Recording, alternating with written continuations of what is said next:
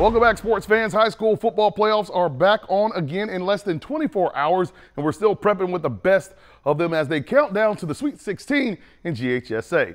The Warner Robins Demons are cruising to the second round after a dominating win over Jenkins last Saturday at the MAC.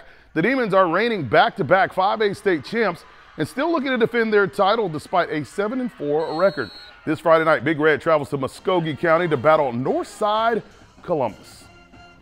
And just across town, the Houston County Bears are also still alive after an upset in round one versus undefeated Brunswick on the road. The Black and Silver aren't your typical fourth seed, standing tall with a 9-2 record and coming out of Region 1-6A, one of the toughest leagues in the state. First-year head coach Jeremy Edwards feels good about his team's chances playing the role of road warrior versus North Atlanta come Friday night. I mean, we don't treat it any different. You know, we watch the film, we game plan, and we do the same thing we've done week one. You know, we don't talk about do or die or anything like that. We just talk about winning plays. And, you know, we feel like if we win enough plays in the game, at the end, we're going to be happy with the result.